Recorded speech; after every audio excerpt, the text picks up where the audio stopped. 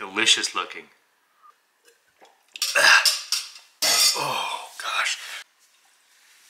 Tell everyone it's gonna be a big day. All right. Well, Anya didn't want to tell you, but I just had my drink that turns me into Superman, so I'm not afraid to tell you. Today's gonna be a big day. We have what is called, in the hay industry, well, maybe not as a whole, but in our personal farm, the great balancing act of inventory. And today is a perfect episode to show you that. We are going to specifically, deeply, finally highlight the inner workings of how we manage inventory around here. And by that I mean, if we're running low, we just try to buy more. We have two ways in which we primarily manage our inventory, at least on first cut. We rebale, or we find small squares to begin with. We're doing both of that today.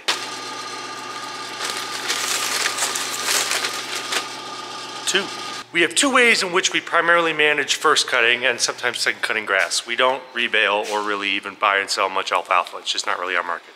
Today we're gonna be doing both. We're gonna be rebaling and we're gonna just be buying in some first cutting, trucking it in and bundling it ourselves. It's exciting, very exciting. It's gonna be a day of hard work. We love it. So Robbie got out here earlier than me. I was trying to figure out how to pay the property tax bills. They're due in 3 days. He got this beautiful load of Timothy large squares ready. This is our own product that we baled. My dad and Carl shipped them in from our secondary storage facility the other day. We will get these. We will get them rebaled. We have to have a load of 777 of these ready to pick up Saturday morning. We have a single customer that buys 777 of these bales every week. So that's what we're getting ready for. Oh yeah, that Ford purr.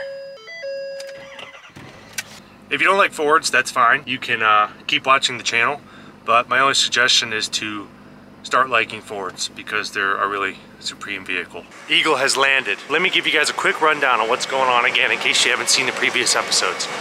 We are over here rebaling. What is rebaling? Well, in our particular format, it is taking 3x4 large squares, that's either our own product or that we bought in from another farmer, breaking them down into between 40 to 50 pound 2-string bales and putting them in 21 bale bundles again. So how do we do that? Well, we start by putting the large squares on the conveyor table over here, cutting the 6 strings off the bale.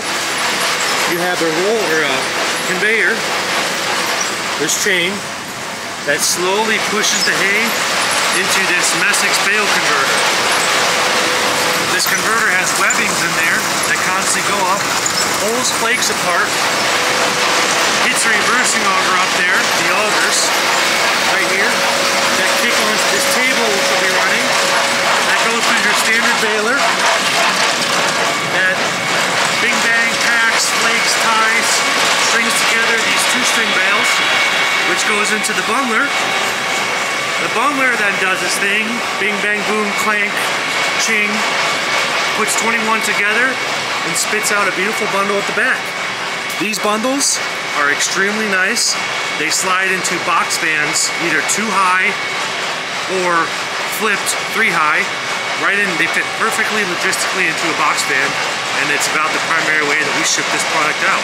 I would say the majority of this product makes its way into the North Carolina, South Carolina, Georgia, Florida, and Arkansas hay markets.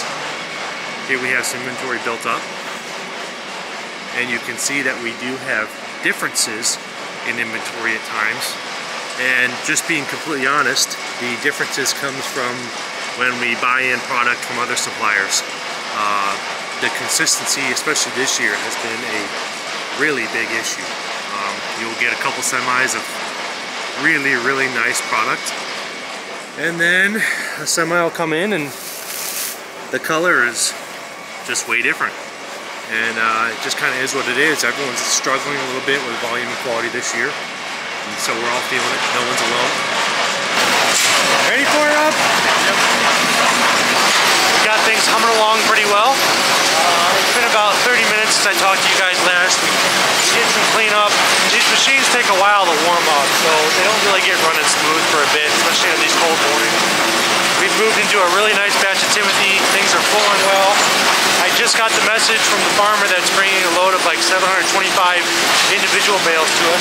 He's about 2 hours away, so we got about an hour and a half to take it over here with the rebaling system and try to get some stuff done. Our goal specifically today is to make 777 of this particular batch that is going out Saturday.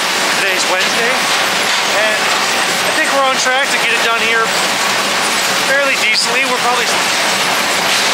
shooting out probably 220-ish bales an hour or so. It's going pretty well. We have the bales here. Here's our fancy staging indicator, meaning that there is still one string on this bale here. You don't want to feed it into the destroyer with the string on, obviously. We're very happy with this stuff. I could probably speed it up a little bit, but I'll just continually chase my tail all day because I've been adjusting it for a while and I get buildup up there if I move it too much, so I'm just going to leave it how it is. I'm comfortable with the flow, I'm comfortable with the consistency, I'm comfortable with how chewed up the hay is and all that, so we'll go ahead and leave that. Dust control is really good right now. We got a nice wind sucking everything out of the barn that way.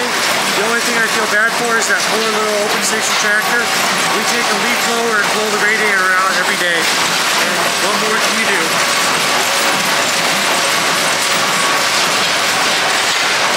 We are pushing out about 45-pound bales. The Baron is working well. Robbie's over here hitting it, organizing, loading trailers.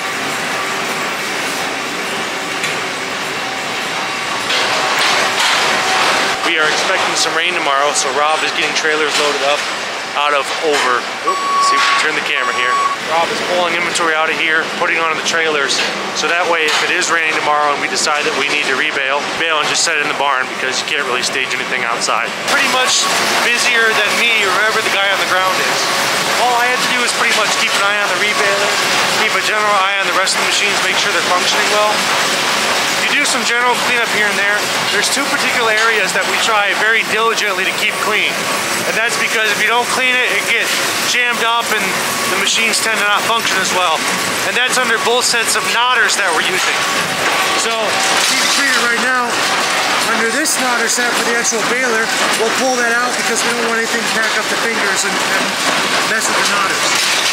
We'll do the same thing under the 4 knotters under the Baron here, pull that out. And those are the 2 areas that we try to diligently keep clean. The rest of it is just general sweeping here and there and just making sure nothing backs up. When something goes wrong with the Baron, there is a light on the back side of it that flashes up right there if you can see it. We tied that into another wire that flashes right here.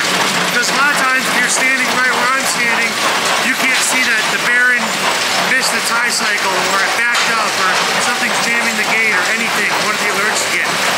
When you're right here, that goes off, it works out really well. Nita decided today that she wanted to wander over and enjoy the rebaling setup. It's not exactly where I would choose to hang out, but she's just an old dog looking for some company, huh? Nita is attached to my dad at the hip, and he's not home right now, so she's just kind of wondering who to hang out with. This video today, I hope you guys enjoy it. It was not specifically meant to be a full-blown rebaling day. I'm going to do another one of those because here's some foreshadowing and we're super excited. We sorta, kinda, maybe got a sponsor. I'm not sure if sponsor is the word because there's no contractual agreement or anything. They just sent us some products that they'd like us to use in the rebaling setup and we're going to review them and see if they work well. I guess it's just a review. Anyways, we got some free stuff, so that's pretty cool. And we have to implement it into the rebaling system and we'll see how it works. But I'm being a bit long-winded here. If there's something that you guys would like to specifically see about this system, let me know in the comments and I would be happy to try to hone in on that if there's one thing that you really want to get after and check it out. 150, 200 pounds? No. No, it's awkward. All the way up.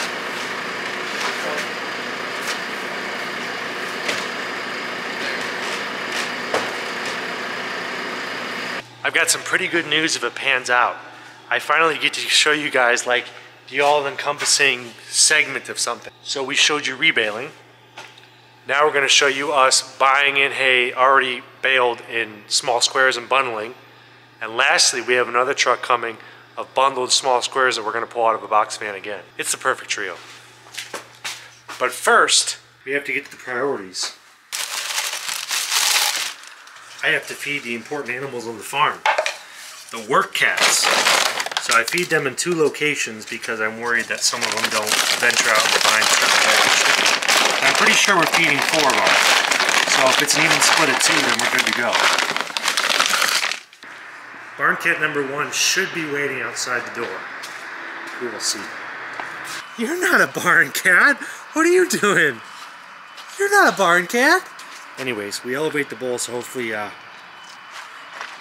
large barn cat in disguise doesn't get into the food. She definitely doesn't need any more food. Supposed to keep intruders away. Barn cat's still full from before. Alright, well, we'll just wait. This one is not terribly kind. Alrighty, sorry for that short break. Back to action. We'll have the truck pull up right here and put the ramp behind, and hopefully we'll be all good. This truly feels like Christmas morning. Beautiful load of nice hay coming through. How you doing, sir? Better than Mr. Gargus? Better than I deserve. Aren't we all? Yes. How many you got on here? I did not count the bales since we're doing it by the ton, but it should be 725 or 740. Awesome, cool. We're going to put our 4-ways on after we pull ahead and just park it and go grab lunch, and then give me a call when you get it unloaded. That works. Just kidding. All the axles on it. Let's see.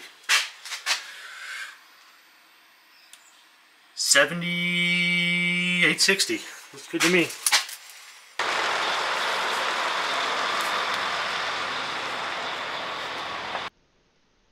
This was a pretty good system, and it did adapt over time. We started out with just Robbie and the telehandler, grabbing individual bales with the grapple, and feeding 3 of us to feed the Baron. Well, that was a lot on Robbie because he was not only feeding us, but he was also managing the bundles on the back end. So we put a tarp down so the mud didn't get involved on the bottom of the bales, and Mr. Chad Gargus hopped in the other telehandler and started feeding me and his brother to feed the Baron while Robbie managed the bundles and the stacking into the barn. We had some knotter issues. We got in there and addressed it, and we didn't have a single problem afterwards. But by the end of this, we were extremely tired. As you can see, we have a pile in front of the Baron pickup. This particular batch had some dockweed presence, a bit heavier in some bales than others. So we were trying to sort out the worst of the bales so that we could create individual bundles of the weediest bales, and it makes it a lot easier to market them accordingly. By the end of this, we were really whooped, super tired. Not a lot of post-production filming of this particular process, but we got it done. We're happy we did it, and this hay already sold. So all in all, it was an eventful, good little afternoon routine for us. I really intended on giving you guys more of an update on that load, but we're whooped, like seriously whooped. Put the camera down and it didn't come back out. Then the phone kept ringing and whatnot. So we got it done. I hope the time lapse showed everything in full and you guys got the gist.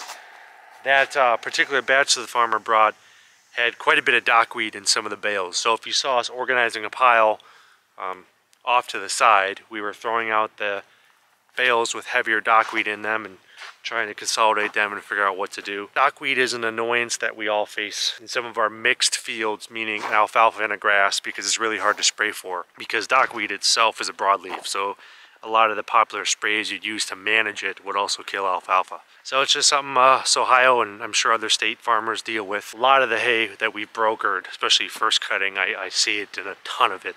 And we've done our hardest to combat it, and a lot of our fields are clean now, but it takes a little bit. I know. We have our last situation of hay coming in today, and I'm excited to show you about it. So we had this semi coming in that is filled with 35 bale Baron bundles. And the last time we unloaded this, well, not the last time we got it on video, it was a pretty good video. And a lot of you had questions and concerns and comments and a lot of you had questions and concerns and comments, and it was nice to see. So I'd like to address some of those. Well, I'll show you that we're gonna pull it out again. And I'm gonna give you the time frame because we're gonna be fast. We've been doing pretty good with this. We unloaded some 3x3 large squares from Canada the exact same way we've been doing these bundles. And it's really not that slow. This guy knows the gist. This is like his 6th load for us. So we'll park him here and we'll get rolling. I gotta get my handy dandy board and my handy dandy ratchet. And for you guys who didn't watch the last video, Rob's gonna be able to pull out, I think, maybe the first 12 bundles or so just by booming into the truck with the telehandler.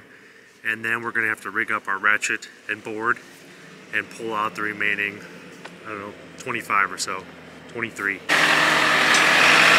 Yeah, they got cold up here to the south. It's warm down there. Everyone seems to say that. It's either colder or breezier here. Well, the sun ain't shining. Right. So this is the trustworthy timber right here. And this is the lucky strap that we use. She's been getting a lot of work lately.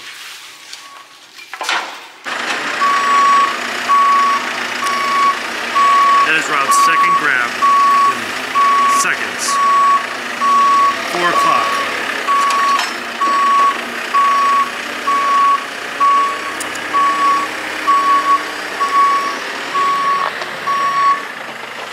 This is going to be hard to show on camera because I'm just trying to get out of here for the day. I will take the board and slide it on the 8 strings of the 2 bottom bundles, then wrap the ratchet behind it with a loop, snug it up, and we'll pull them back. And it seems to work pretty well for the most part. I would like to point out the height of this particular product. A lot of people mention a walking floor trailer, which is all cool and dandy. They typically are not full height. I'm not sure if they even exist. They're a foot shorter than some of these standard vans. So the way we handle these bundles, it would never fit in the trailers. So I appreciate all the helpful suggestions and comments from people, but we have thought of the walking floors and they're just unfortunately not a match for us. But you're gonna see this didn't take that long. And by the time Robbie gets done setting that hay down, I'll have already been up there, strung the stuff together for him to pull out. So it's really not that slow.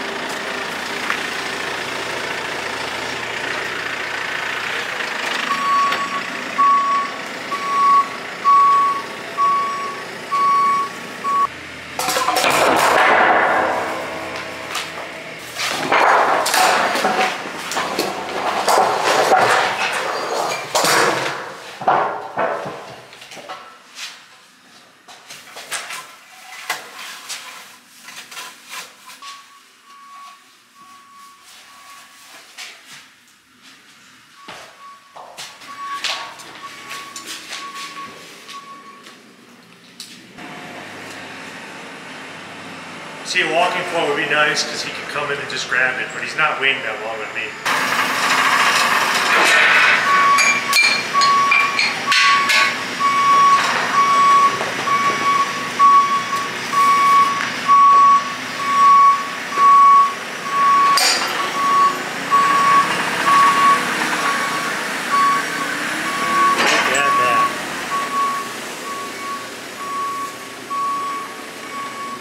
Easy peasy.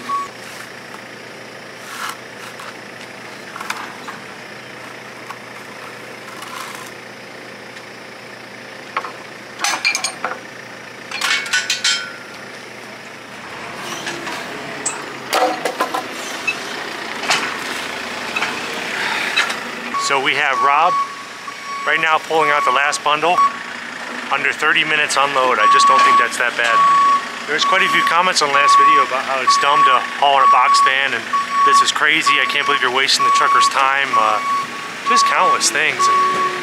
Under 30 minutes, I just don't know what you guys are talking about. If I'm wrong, let me know. But there's a lot of places that won't even unload a flatbed in 30 minutes.